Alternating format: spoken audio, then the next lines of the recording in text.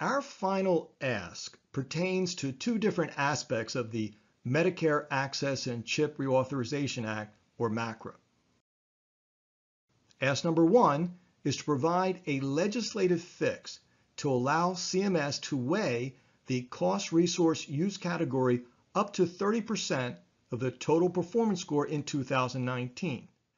And ask number two is to provide a legislative fix to ensure that CMS does not pick winners and losers via the mean or median scoring for the next 3 years.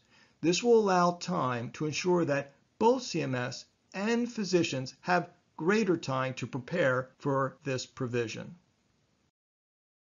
Many of you are, by necessity, familiar with the 2015 law that finally repealed the Sustainable Growth Rate, or SGR. The passage of the Medicare Access and CHIP Reauthorization Act, or MACRA, was a bipartisan feat over a decade in the making. MACRA aims to move our health system away from the fee-for-service payment model and toward a system that rewards physicians for the quality of care that they provide. It streamlines existing reporting requirements such as the EHR meaningful use and the physician quality reporting system into one new program called the Merit-Based Incentive Payment System, otherwise known as MIPS. MACRA also incentivizes the development of alternative payment models, or APMs, and preserves the 10 and 90-day global surgical payment structure, another win for the STS advocacy efforts over the past few years. STS was proud to have a hand in drafting language in the bill pertaining to database access to Medicare claims data, but that's a story for a different fly-in. Like all legislation, MACRA isn't perfect, and we are beginning to see that the seemingly small aspects of this massive overhaul of healthcare reimbursement policy may lead to unintended consequences. Therefore, we are asking Congress to address two issues within MACRA: the overall weight of the resource use category and the mean or median scoring within MIPS. This is how the Merit-Based Incentive Payment System, or MIPS, works.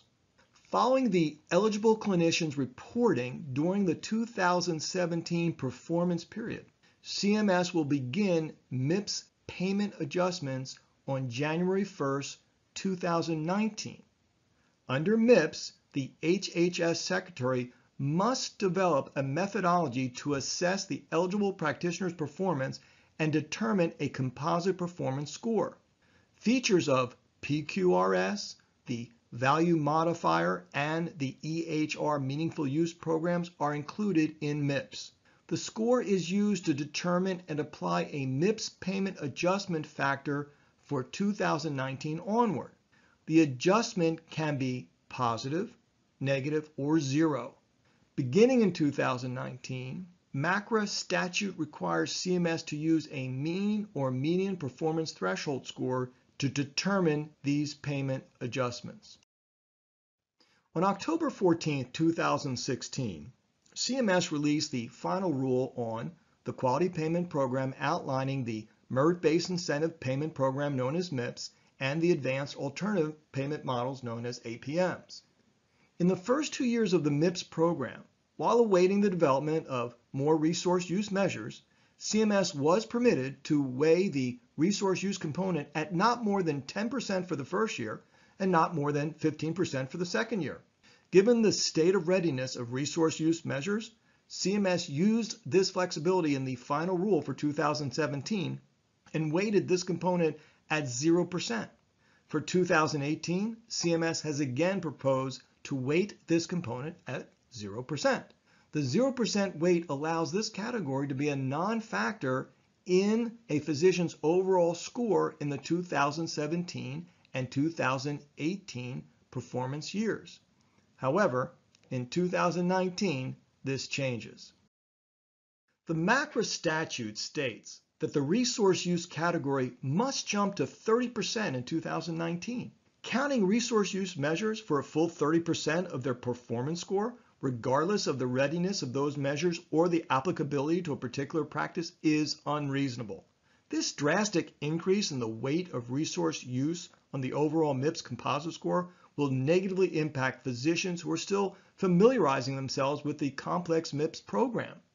We believe that CMS will be more successful in achieving Congress's intent to focus the payment system on improving quality and value if CMS is allowed greater flexibility in the weight distribution of the MIPS performance categories.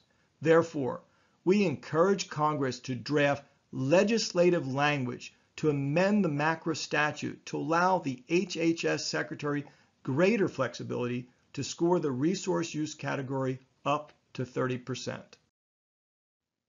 Our second ask pertains to Section 1848 Q6D of MACRA that calls for the Secretary of HHS to select a mean or median score that will dictate the winners and losers within the MIPS program.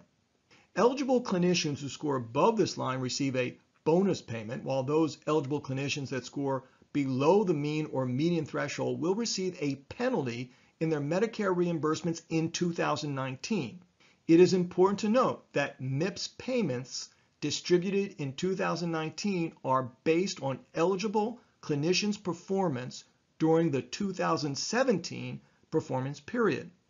STS, along with our Medical Specialty Association colleagues, believes that setting the mean or median threshold in 2019 is not appropriate as the physician community continues to understand the intricacies of the MIPS program. We believe that gradually increasing the performance threshold gives the physicians the opportunity to implement necessary practice changes as they gain experience within the program. It also ensures that the performance threshold is not set too high, which could discourage participation or negatively impact practices with fewer resources. We encourage Congress to draft legislative language to provide the HHS Secretary with greater flexibility and allow CMS to continue to set the performance threshold that is in step with implementation readiness for the next 3 years to ensure that CMS and the physician community are both ready for the transition to the mean or median threshold scoring. While these asks seem small within the massive MACRA legislation, the impact of these provisions will greatly affect you and your practice. As we all know, the MIPS program is complex. Physicians, practice managers, and our health systems are still trying to completely understand the nuances and intricacies of this new quality payment program. Without these fixes, we must perform within a program that we are still familiarizing ourselves with. Without these fixes, we face uncertainty in our future Medicare reimbursement. Therefore, we urge Congress to draft legislative language to do two things. Number one, amend the MACRA statute to allow the HHS Secretary greater flexibility to score the resource use category up to 30%. And number two, amend MACRA to allow CMS to continue to set the performance threshold that is in step with implementation readiness for the next 3 years.